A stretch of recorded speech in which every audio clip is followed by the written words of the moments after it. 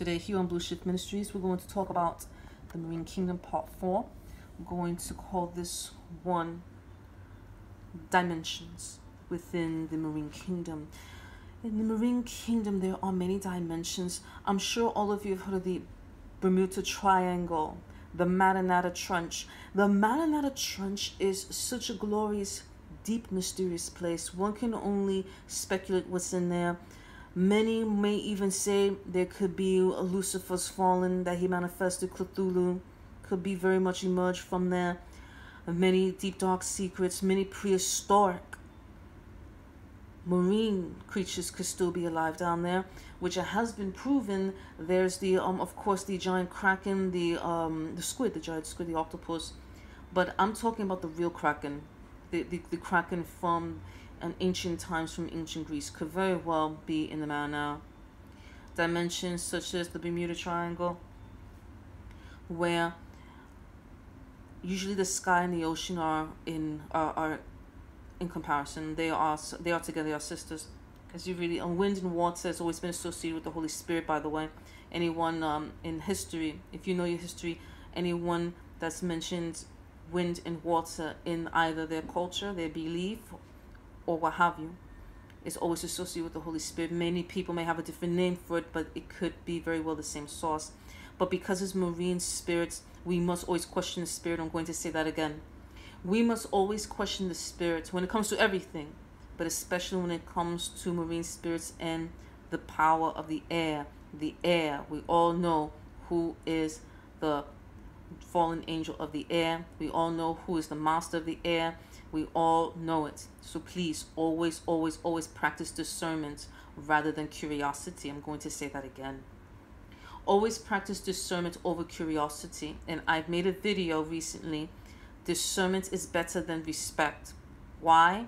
Because anyone can lie to you and make you feel they are respecting you when in fact they are using you. And that's pretty much what marine spirits are, that duality of manipulation, the psychological warfare. I've done many videos on psychological warfare. Psychological warfare on the marine kingdom level is always, always, always the hypnotic suggestion of seduction. I'm going to say that again. The psychological warfare of Lucifer and his principalities in the marine kingdom is always, always, always based on the level of seduction and the manipulation of hypnotic suggestion. There are many hypnotic suggestions in the ocean. Quite frankly, I believe that's where it comes from, because we have the sirens, Greek mythology.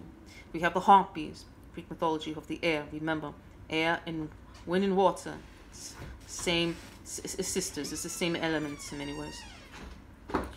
This is the reason when Father placed the flood, he literally poured the firmament with water. No wind, it was just water. I want to say that again. Father's firmament water is perfection. It's not like earthly water. It's very different. As he pours his water into us, into the earth, this is eliminating all the influences of the air. This is the reason all of the undesirables had to go into the ocean and be washed away. This is the reason Father said, never again will I come in water, for the next time it will be fire. And I believe the reason why Father will return in fire is because I believe people are too far gone.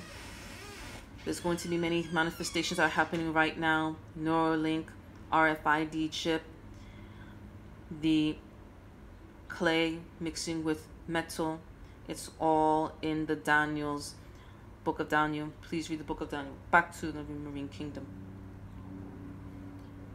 As the dimensions are in the marine kingdom, we must be very careful with these places. Let's start with the Bermuda Triangle first. The Bermuda Triangle, since the time of the military, World War II, there are many mysteries. Many people have disappeared into it. Planes have disappeared into it. Ships have disappeared into it. People have disappeared into it. I believe even land has disappeared into it. Many people have seen land, and then it's not there anymore. This is a huge psychological warfare of the marine kingdom. We must be very careful with these places, because the marine kingdom is very powerful. And if you get trapped in these dimensions, God in heaven, you will have to be with Father to find your way out and not be trapped in the first place. The Mariner Trench goes as deep, deep, deep, deep as perhaps even Sheol. Is Leviathan in there? Is Cthulhu in there? Who is in there? These are very powerful questions that only that Father knows, and maybe we should always keep it to Father, because Father created these places to bury certain abominations that we cannot handle, and we should not provoke either. We must be careful with our excavations of the sea. I love it. I love excavations. I love swimming. I love the ocean. I love that. But I understand that I work for the kingdom of the Most High. And there are certain marine spirits, and there are certain marine demonic entities that Father does not want us to know or to mix ourselves with. It's almost as if Adam and Eve all over again, when Father says, do not consume of this apple, when there's so many other fruits and trees. But then, of course, as we know the story, Adam and Eve failed. It's not because Father wants to control us. Father wants to protect us. And Father does go out of his way to protect us, including a great flood. That's a very powerful protection Father gave all of us. And Father has given us warnings. Father will always give us warnings. Father will always give us signs. Father will always give us time. Before Father committed the flood, he gave thousands upon thousands of years for everyone to understand that this can no longer be. You need to change. You need to come to the kingdom. I believe that time is upon us right now in many ways. I'll do another marine kingdom video. The next one will be based upon, I will check, because I want to, I'm doing a check-off list. Remember who you serve. We serve a God who never dies and always rises from the kingdom of the Most High. We must fast, repent, always be obedient, and bloodline cleanse. Believe in Jesus always. Amen.